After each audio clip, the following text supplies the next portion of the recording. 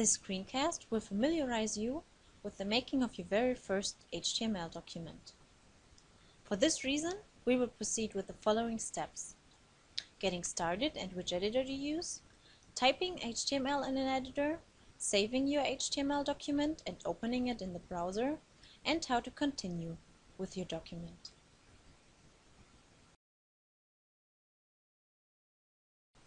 The first question you may have is how you can create an HTML document and which software you can use for editing. You can either use a simple editor, which you have installed on your computer, or you can download an editor from the internet. The advantage of the freely available software Notepad++ Portable, for instance, is that it highlights HTML syntax.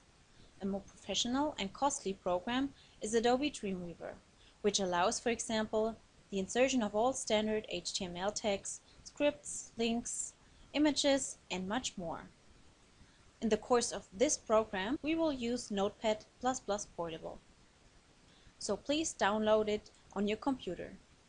We also need a browser for the editing of HTML documents, because this is how we can see the changes in our document.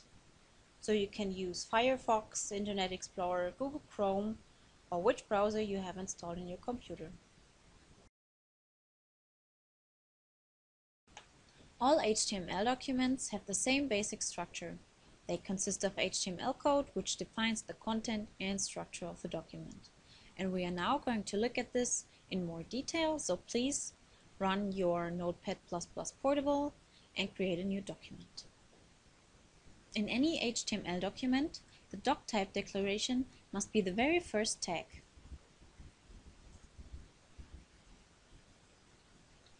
All well-formed HTML documents also consist of the following basic components. First of all, the enclosing HTML tags,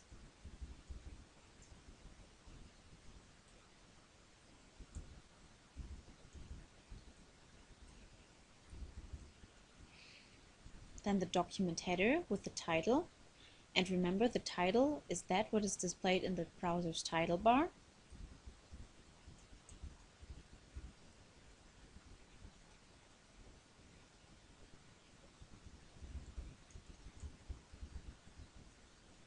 Then we have the document body, which needs to be opened and closed. And within the body of an HTML document, we have the part that is displayed in the main window of the browser later on, and it is delimited by the beginning and ending body tag. So you can see it is also a container tag. And within the body tag, further tags can be used, such as paragraphs, headings, images, tables, and lists, and text styles are possible too, of course, but in our simple HTML document, we will only use the P tag and a headline and the U tag, and we will first of all insert a title, which is HTML document, and be careful not to make typos.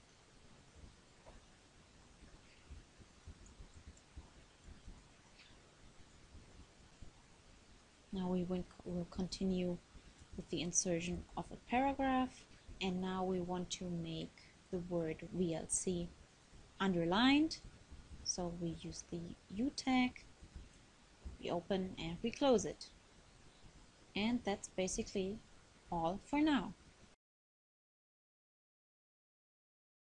Now that we have typed the HTML code into our chosen editor, we need to save the document.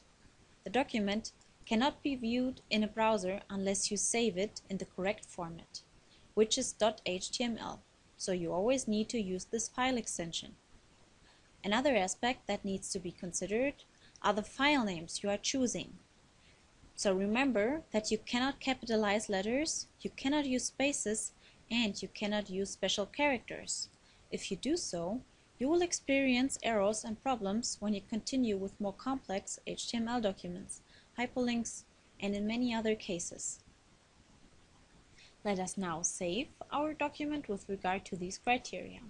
Just go to the menu bar on the top of your editor, go to Save As, and then select the folder where you want to save your document in, and then select an appropriate file name like my_first_html_document.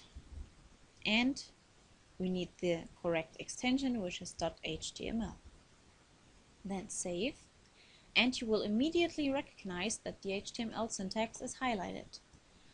And this will make it very easy for you to check for mistakes. See, for instance, we didn't open the U tag appropriately. There was a typo. And if we delete it, we can see the correct opening and ending tag. And that's it.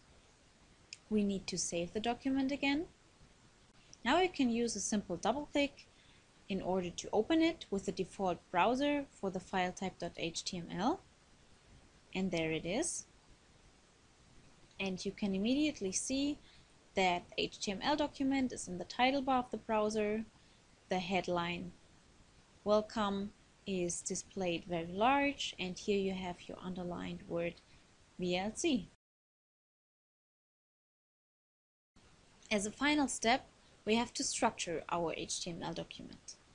Visual structure makes the code easier to read. In case someone other than you has to work on your file, it will be easier.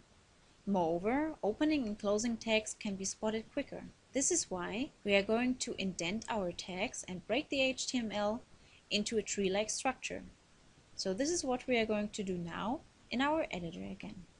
And you can simply use the keys on the keyboard for that. Another point are ignored items such as double spaces or line breaks, which are inserted without using the proper tag, which is the BR tag, as you know already. So let us now insert some of these ignored items and save the document and then check in the browser again. So I'm going to use double or triple spaces, and I'm going to insert a line break via the Enter key on the keyboard. We have to save the document again and open it in the browser. And as you can see, nothing has changed here. Please also remember that changes to a document are only visible in the browser after saving it again or reloading it in the browser.